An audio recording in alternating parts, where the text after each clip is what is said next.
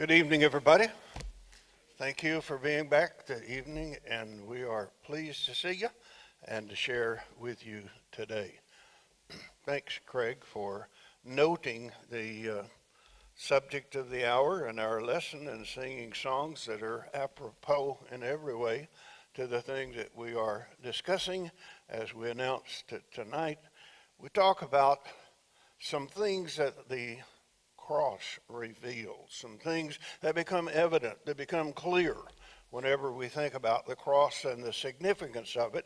This morning we were talking about the last week in the earthly life of Jesus Christ, and that as he began that first day of the week, he began it on a victorious way, so to speak, and that he was being honored and glorified, and people were shouting, "Hosanna, Hosanna," as he rode into the city unimpressively on a donkey, a colt of a donkey. And yet, here's that scene. The victorious and gloriously honored Savior will, by the end of the week, be hearing perhaps some of the same people who are in the crowd that day who are saying, "Hosanna, Hosanna," maybe among the ones in Pilate's court who have before the weekend said, "Crucify him, crucify him, crucify him," and have stood by as he is ordered to be taken out and to be crucified on the cross of Golgotha. When we think of the cross, what do you think of? Just the word cross or the cross, what comes to mind? Is it a pretty thing? In some cases, I think it probably is. Because the cross represents so many different things to different people. If you could look into the minds of some people, you would think that the cross represents Christianity. You've seen that many times, have you not? It just stands as the symbol for Christianity. Quite often when people want to symbolize that I'm a Christian, they will wear clothing that has a cross on it, or perhaps a piece of jewelry that is in the form of a cross. In the Catholic Church, whenever prayer is made, the cross is formed by symbolism in the hands, and the cross represents that aspect of connection with God through the cross. Other people defy the cross. They draw it in ugly ways and they abuse it. There are those who wear it as facial, not sure what the word to use is. They hang things on their face, and sometimes one of them might come out of the upper cheek here, and it may be a cross that's dangling and being hung there like an earring would be, or even earrings that are crosses. And sometimes it looks pleasant, and sometimes it is reassuring, and other times we say that's inappropriate. I've heard people say that it's inappropriate for a Christian to wear a cross because they think that that symbolizes Catholicism, and they don't want to do anything that looks like they are embracing or supporting Catholicism. But of course the cross is in fact very important in the Catholic Church, and the symbolism that's involved there. I'm not sure whether they would say that it's emblematic of themselves. I think that they would like to believe that it's emblematic of the Savior and the price that he paid for us. Tonight I want to suggest to you that the cross on which Jesus was in fact crucified was not pretty at all. There's just nothing about that on the surface that was pretty. Here was a good man, an innocent man, the only innocent man that ever lived, who is being forced to carry this weighty cross out to the place where it'll be placed. Some people say that it was two sections of wood that had been put together like we often see, perhaps bolted or nailed at the proper place, and was taken and was dropped into a hole, perhaps after the person had been nailed to it, suspended then and dropped into it so that the force of the weight of his body would jerk down on the nails. Others have said the cross in many cases was not like the one that Jesus would have carried, but that there might have been, even at Golgotha, there might have been a stump of a tree. And I don't mean one that's down cut at this level, but just an old tree that had seen better days and died. And there might be two outstretched limbs that were haggard and left there on the trunk, at about the right height, and that Jesus might have just been crucified on the stump of an ugly tree. I know the scene was ugly. The people would have been behaving in an ugly way. But this was not the only crucifixion that had occurred. They took him to the, quote, place of the skull, which is what Golgotha means. There is a place on the side of that hill today that looks like a skull. I don't know that somebody didn't place it there sometime with some designing intent, but I know I can look at it and say that does look like the eyes and the nose and the mouth opening that would be in a skull. But people were taken there and crucified regularly, and their blood would pour out on the ground. And Jesus wasn't crucified in a pretty place, but a smelly, gory, fly-infested, stinky place of death. It's hard to make that pretty. And yet there's some things that in itself reveals whenever we really look at the significance of what the cross makes plain to us. It's emblematic of a death that we would have died, emblematic of the fact that sin leads to death and we all are sinners and we would be condemned, damned for eternity into hell, except for that ugly scene. And the pure and perfect Savior went there voluntarily, as we said this morning from John 10, verse 17 and 18, that he said, no one takes my life from me. I give it up voluntarily. I surrender my life. We sing, I surrender all. I surrender all. Jesus was doing that when he voluntarily went to the cross. He could have called for the more than 12 legions of angels, indeed, but he didn't. And he went there to die for one purpose, just to die. But not for his reasons, but for ours. Not for his sin, but for ours. Not because he deserved it, but because we did. And so when you look at the cross, I want to suggest tonight, without using a lot of passages of Scripture, that there are so many absurdities in what the cross reveals. Be patient with me as I declare these absurdities, because they require some introspection, some contemplation, some consideration to appreciate them being expressed like this. I heard, though I was not present to see it, that on one occasion a man in a large Texas city preaching in a congregation on Easter Sunday said that the cross was the biggest joke ever played on Satan. And the elders of the congregation were led to release him from his relationship with the church because they thought that he'd made lightly of the cross and that it was no joke whatsoever. And him implying that it was, they took wrong, I think. But I've never preached that sermon or said that, for fear somebody might take it the same way. So I say, listen closely to the connections in all of this.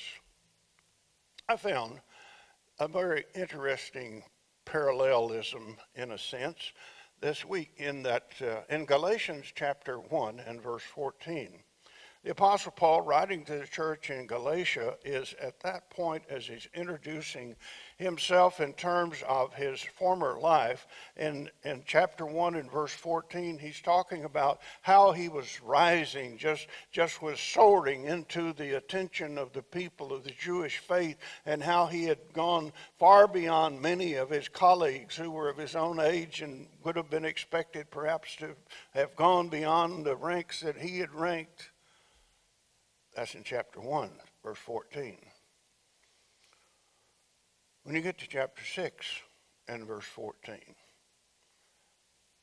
Paul says that it would be inappropriate for him to rejoice in anything, to be glorified in any way other than in the cross of Jesus Christ. If I have any reputation, if I have anything that's outstanding, if I have anything, Paul is saying, that's worthy of note, all those other things that I mentioned, we'll say in chapter 1, though he would not have known it as chapters, but all those things I talked about before are nothing. And if there's anything that I would want you to say that's good and grand and deserves glory about me, understand that except for Jesus and his cross, I'd have none of it.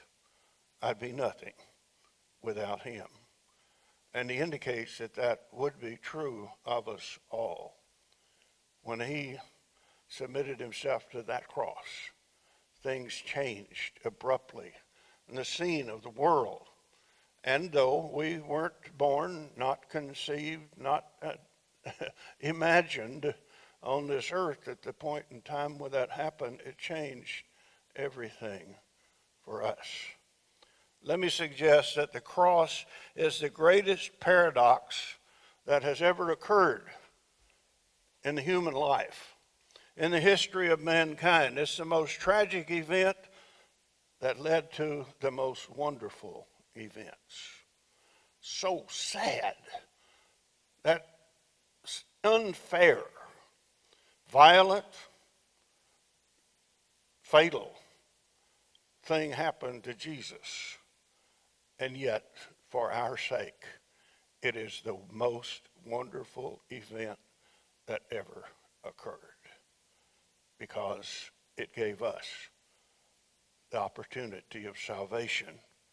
It is the saddest incident, while at the same time the most joyful event that has ever occurred. It was Satan's greatest victory, and yet at the same time it was Jesus' greatest humiliation that became the most stunning defeat that Satan ever suffered, and is the most glorious victory that ever was accomplished in the whole world ever by anyone. Our Savior, Jesus. Jesus, you see, conquered by surrendering. That couldn't have happened except, as he said, thy will be done and not mine. As he gave in to the will of God, and the power of Satan was allowed to extend itself and bring that cruel death on the cross, yet to us the victory. That victory that caused Paul in 1 Corinthians 15 to say, "O death, where is your sting? O grave, where is your victory?" It has no victory because it lost that battle when Jesus surrendered. It lost all rights to our souls when Jesus gave his life. It is the greatest exhibition of divine judgment and condemnation of sin at the same time that ever existed. It became the greatest and most wonderful demonstration of both the mercy and of God and his pardon. You talk about mercy and grace. How many ways can you describe it? And how many ways can you appreciate it? How deeply can you appreciate it? How wonderfully can you describe it? How many times can you thank God for mercy and grace and for him pardoning us of our sins? Not because we are worthy, Not because we've done such penance, not because we've done anything that in any way replaces or repairs, but because Jesus Christ was, as John put it in 1 John chapter 2, verses 1 and 2, he was the propitiation for our sins, and not for ours only, but for the sins of the whole world. The old, ugly, rugged cross showed, revealed the mercy and pardon of God like no one had ever seen it. The Hebrew writer says in 10:4, it was impossible for the blood of bulls and goats to take away sin. But now, thanks to the Spirit of Jesus and the awesome ugliness of the cross, was available to all mankind. And we are among those who've been recipients and have the knowledge of it. God's greatest demonstration of his hatred for sin became the supreme proof of his love for the sinners. He hated sin so much that he would allow his son to die in order for it to be washed away. He demonstrated his love so deeply, so kindly, so reverently, so quietly. He let it happen. My God, Jesus said, why have you forsaken me? And Jesus would perhaps know then or understand later. But the important thing is that we would come to understand that this is the supreme proof of the love of God for those of us who are sinners. And the wages of sin is death. We all, being sinners, deserve to die. But the cross revealed the mercy and pardon, the love and grace of God that demanded justice for sin and would let Jesus step in and take our place. The cross, so revealing. The darkest hour in the history of all time was the greatest light. As the light dawned upon a time, the first time, when salvation would now be available, no wonder Jesus had said, I am the light of the world. No one comes to the Father but by me. So bright, so much light, so changing, so iridescently spectacular that the sun in the sky refused to shine. And it was dark for a period of about 3 hours in Jerusalem. To say, the light that will be the light of the world has surrendered itself. And the Son says, I will surrender myself, to signify that this is the changing, pivotal point in all of history. This is my statement, the Son said. My statement is to grow utterly quiet and dark so that his radiance will be available to take my place in the whole world. The face of God turned from Jesus just long enough to let that all occur and the eyes of men look upon him. For the hate of the sin of men to be washed out as the blood of Jesus ebbed from his veins. And then as he was stabbed in the side and the blood and water sprang forth. Vengeance cried for blood. For without the shedding of blood, there can be no remission of sins. And vengeance said, somebody has to die. Blood has to pour. The only blood that was worthy was that in the blood, the veins of Jesus. The only sacrifice that was perfect was the Son of God. And so he had to bleed to put his stamp of approval on the whole scene and on the hearts and souls of the people who were complicit that day. Jesus was heard from the cross to say, Father, forgive them. They know not what they do. It is immediately implied that they don't know that they are killing the Son of God. They don't understand. But on a deeper level, it implied too, they don't understand the greatness of the moment. They don't know that the part they're playing is necessary.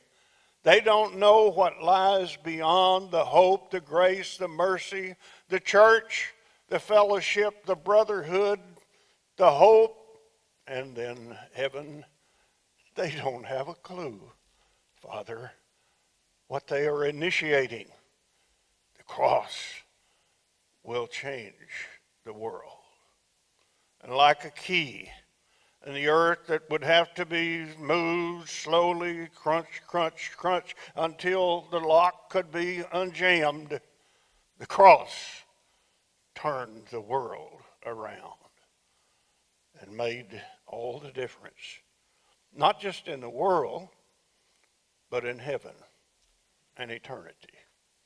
For us and for all who will look to the cross and take their glory in the cross, will lift it up, will bear their own burdens for the sake of the cross of Jesus Christ. Men's sinfulness came to direct odds with the holiness of God that day. And the holiness of God would prevail to make it possible for us this day to be able to say that by the blood of Jesus, through what he suffered on the cross, man's inability to overcome sin was accomplished not by himself or through his own doing, by the merciful gift of Jesus on the cross. It is this foolishness of what we preach that Paul said is revealed by the cross. And it is by that that men become saved. Oh yes, look at the cross with awe and wonder, with respect, with reverence, and hold it in honor. And thank God that he was willing to let Jesus die.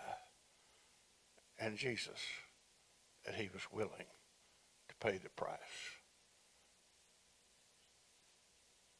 If you're not saved, you can be. If you're not a child of God, you can be. You may say, how? In a word, the cross. Your response to the cross, to say, yes, I believe that. I believe Jesus Christ is the Son of God. Yes, I do repent of my sins. I want to be buried with him in baptism. I want to rely on the grace of God for my salvation through obedience to him. I want to join him in heaven someday. Lord, come quickly. Let it be now. Now. But we must be ready. And if the cross has all occurred as it did, and the provisions all are made as they are, but you, or if I, should refuse to accept the cross and respond appropriately in obedience to the Lord, of all the waste that there's ever been in the world, There'd be no greater than for you to miss the advantage that the cross reveals. If you're subject to the invitation of Jesus tonight, by the power of the cross, we invite that you come now. Let us help you go to heaven. Come while we stand and sing.